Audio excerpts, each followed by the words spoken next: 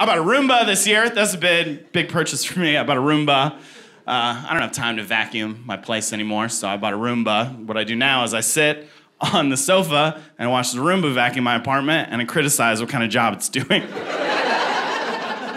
It's password protected too. Thank God we got a strong password on that Roomba. We don't want the Russians hacking in, cleaning up my apartment while I'm out of town. I get home after a long trip. Who's been cleaning in here? This is suspicious. You gotta be careful, man. First they hack the Roomba, next thing you know, they're in the blender making daiquiris no one can enjoy. Bought a car this year too. That was a big purchase. When the salesman was telling me all the features of the car, he said, this thing's really cool. It's got an econ button on it. It's this button with a green leaf, and if you push this button, then the car will get better gas mileage. I was like, that's cool. But have you ever thought about just making this car good all the time?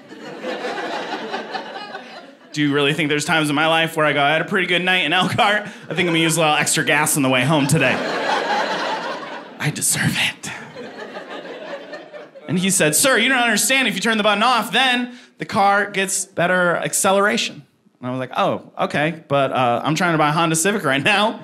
You think I'm gonna drag race this thing? I think some kids are gonna pull up next to me at a red light, just talking trash, like, hey, old man, you wanna race or you a chicken? And I'll be like, you punks messed with the wrong old man today. I'm turning the econ button off.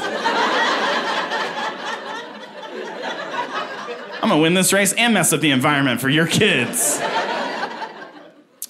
My apartment's great, but it's got thin walls. That's the one downside of where I live. I have very thin walls. I hear everything that happens in my neighbor's apartment. I assume that he hears everything that happens in my apartment. It's weird sometimes. The one upside is if I'm ever running low on something, I can just say, Alexa, order toilet paper. And then if I can get it from his front door before he notices, free toilet paper.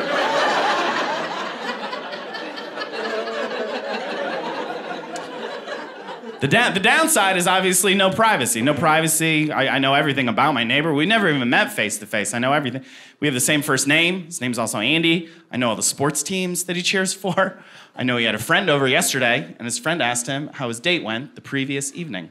And he was not totally honest with his friend. I know that. His friend asked how the date went, and he goes, pretty good. We're just trying to see if we like each other or not.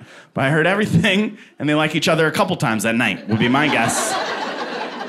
I'm not a pervert. I'm not trying to listen to my neighbor have sex, but it's difficult to ignore sex noises. It's impossible to ignore them if the woman is calling out your name. I heard her say, Andy, keep going. And I was just like, I was done a while ago, sweetheart.